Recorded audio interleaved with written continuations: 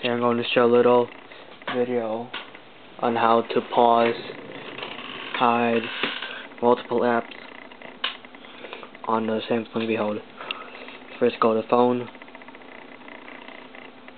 *#6,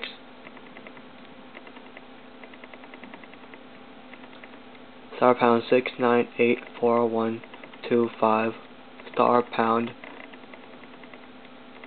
I did it wrong. But yeah, 4125, internal master key, *9072641, done. Confirm. Go to Java setting, go to VM setting, and go to VM mode. Click this one. VM users allowed back. Go back, click the back button. Go to MVM MIDlet max count. This allows, now you could choose from 1, 2, 3, 4, and 5 apps allowed. 5 is the highest, 1 is the lowest. Choose 4, whatever, go back, save, and your VM settings save, phone will reboot. And I'll show a little video on how. Just wait till it loads. T-Mobile.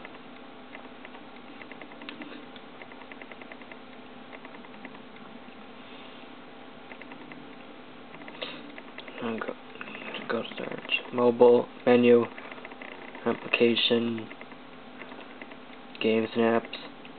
I'll show a little video too. I got videos here, games actually, and eBuddy for IM. I'll show a little video on that too. But eBuddy needs connection, internet. So you would go to Bubble Bash, let it load, press end. There you go. You see, do you want to exit? Yes, no, minimize. Minimize, and then you'll see this. That means it's still running.